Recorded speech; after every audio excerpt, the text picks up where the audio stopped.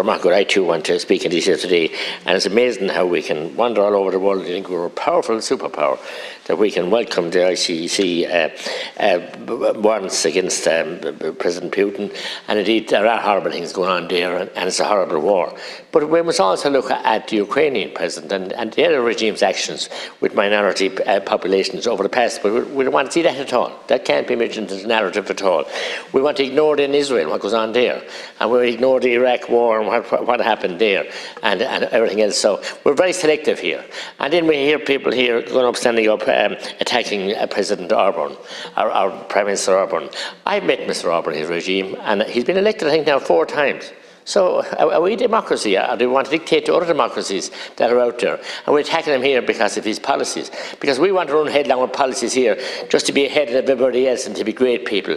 And we want to attack him for his policies. He's a duly elected government of the people, 4 times returned in succession, which governments here have failed to do. So I think it's a bit rich of us lecturing over there. As regards the European Central Bank and the way that the finance turbulence at the moment, the fact that they have put up the interest rates several times now in the last 6 months and haven't given any certainties that they won't do it anymore to combat inflation, they tell us.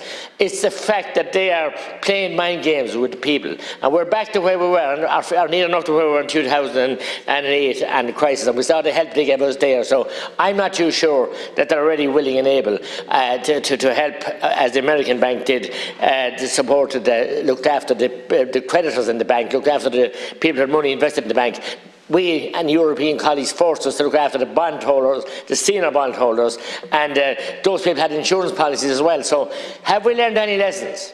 Are we making our point known widely, loudly and clear? No, we're not, because we want to be the cheerleaders for Europe, the best boys in the class.